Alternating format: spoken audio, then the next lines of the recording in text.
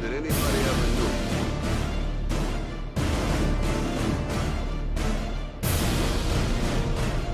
You can't climb the ladder of success with your hands in the pocket.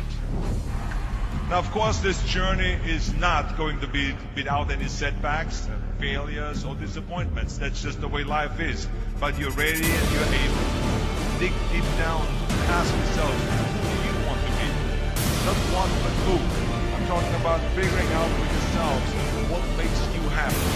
But don't look for an easy way out. Nobody wants to work hard these days. Everybody wants the easy way. The 20-minute ad, the 10-minute this, 10-minute that. Fuck that. You have to set a standard for yourself that is very, very, very high. When you're out there partying, horsing around, someone out there at the same time is working hard.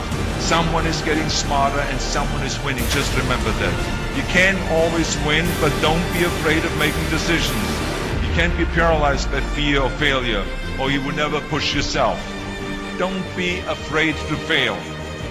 Anything I've ever attempted, I was always willing to fail.